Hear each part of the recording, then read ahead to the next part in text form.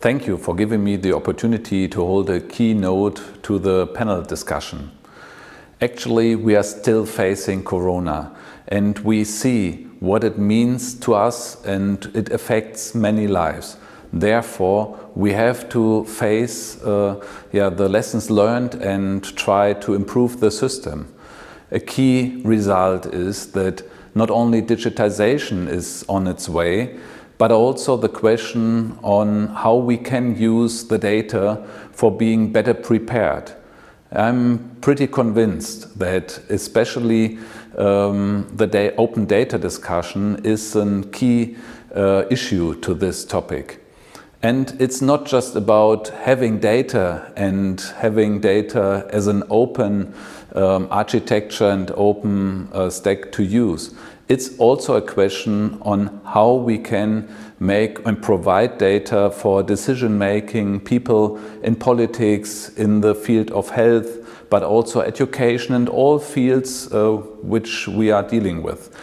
Therefore, I'm happy that the Federal Statistical Office launched just recently a dashboard, so-called Dashboard Deutschland. It's a dashboard which makes it possible to find an easy access to relevant data and to be in the position to create decisions by data. It's for me mostly important that we improve the system because I think we have to put right into it the usability. We have to put in it all fields, all kinds of data, and to link these data to each other. This is a very good example on how we can make data-driven decisions. But it's not just to have it in a specific area like health or finance. It's also a question on which level we create such a kind of dashboard.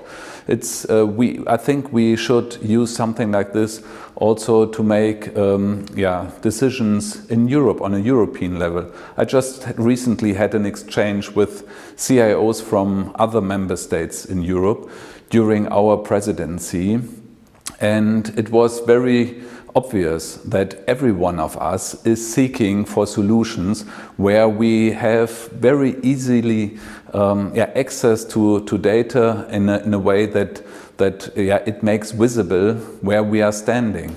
And therefore, this example from the Federal Statistical Office is a very good one to show how can it be.